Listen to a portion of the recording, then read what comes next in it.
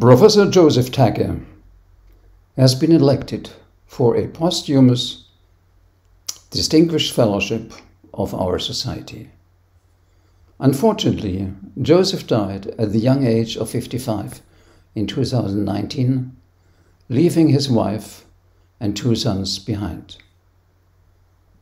It was a shock to all of us who knew him since his residency.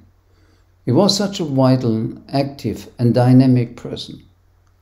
We couldn't believe it.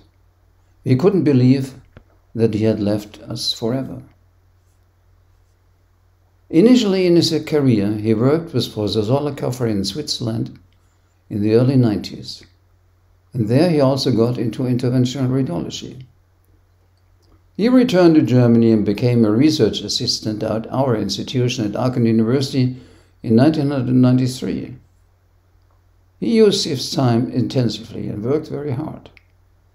He became a board-certified radiologist and ended up as a senior staff member in my department.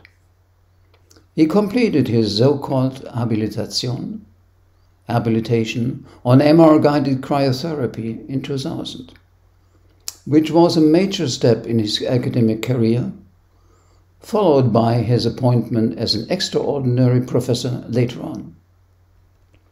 In 2004, after 11 successful years in our department, he became chief of the Department of Radiology at the Passau Hospital, a teaching hospital of the Technical University in Munich.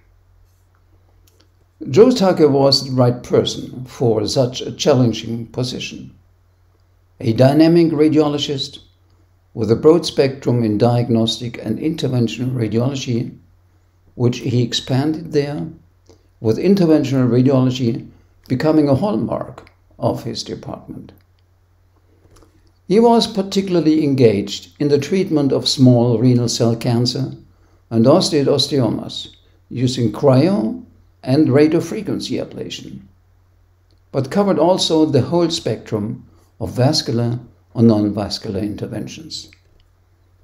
He organized several interventional courses and workshops in his place and participated in others as a favored speaker in close cooperation with the German Interventional Society, of which he actually was a co-founder. He was also involved in establishing treatment guidelines, including interventional radiology. The CIRSE Congress 2011 in Munich was a highlight in his life. Together with Thomas Helmberger, he was co-president of this Congress. He was an enthusiastic interventional radiologist, a very sympathetic person, always in a good mood, a very thoughtful and fair boss, loved by his team and his co-workers, and recognized by his colleagues. Apart from his professional life, Joe Tacke was a family man. Together with his wife and their sons, they enjoyed their life. He liked sailing and sports cars, played the piano, and sang in a choir. Joe Tacke deserves our recognition and thanks in view of his great achievements and contributions to interventional radiology. We are very proud of him, and we are very proud of having him among us, honored posthumously as a distinguished fellow of our society. Thank you very much.